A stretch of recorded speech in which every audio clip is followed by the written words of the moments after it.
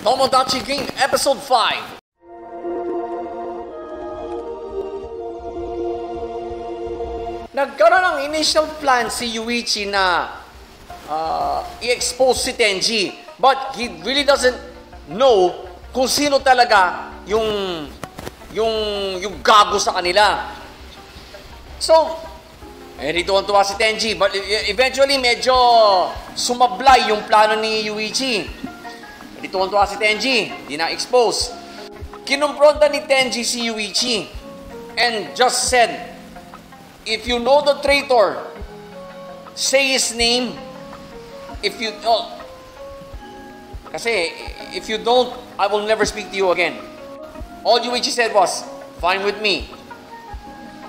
So after several stages, hindi na nagkikibuan ang magbabarkadang ito. Right now, Shiho is now one step closer to clearing the game na. All of a sudden, Yuichi came up with a plan to expose the traitor.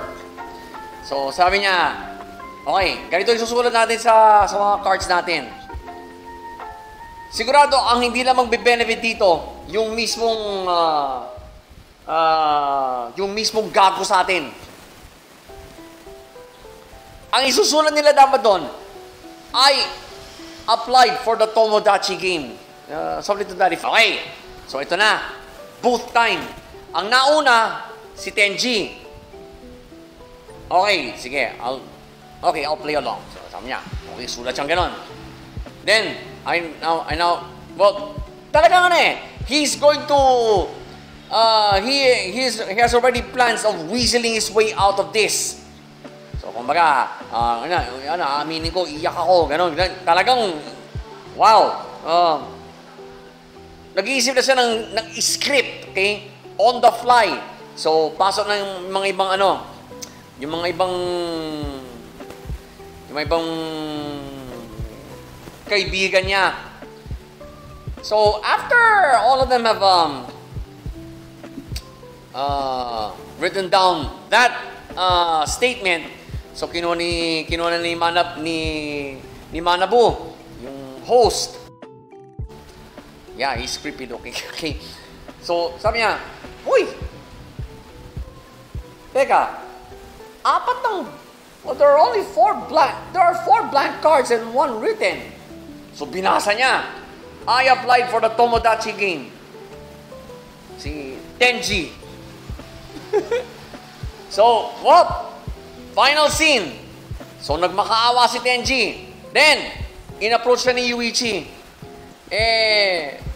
Well, sabi ni, well, in his mind, sabi ni Tenji, you fell for it. Tapos bigla sa sinabulutan na gano'n ni Yuichi. And Yuichi had this really disturbing look on his face. Kahit yung management, wow,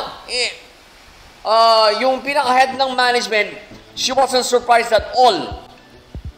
Kasi, before this final scene, sinabi na niya, I think we just let a human abomination into this game. But anyway, Patreon, mga ka-lifestyle, since this is the second time this anime is going to be featured as a daily, tuloy pa rin ang trabaho natin. We're gonna break this episode down now, Critic style. Base! Excuse me.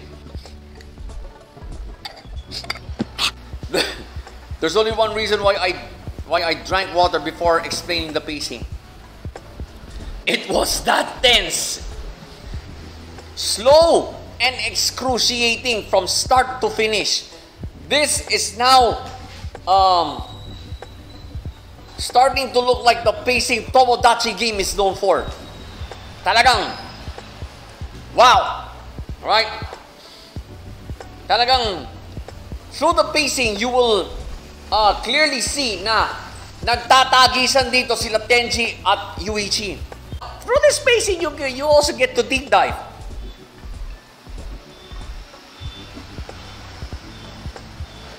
Paano nila napagkaisahan si Tenji? Mukhang hindi coincidence yung yung hindi nila pagkakasulat ng nilang apat Na ano?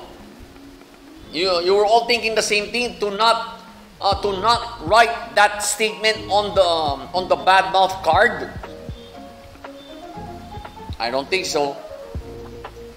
Alright? So, do I have complaints, mga ka-lifestyle?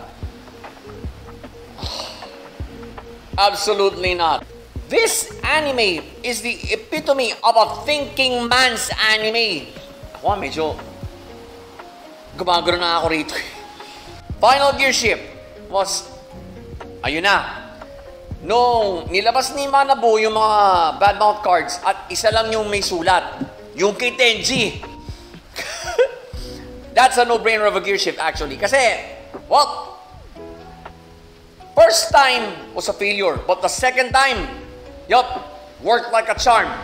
And, wow, this gear shift now proves that, hey Tenji, you're not the evil genius here. It's Yuichi. And at this point, the management has already deemed Yuichi as the most serious threat here. Alright, talagang plot-wise,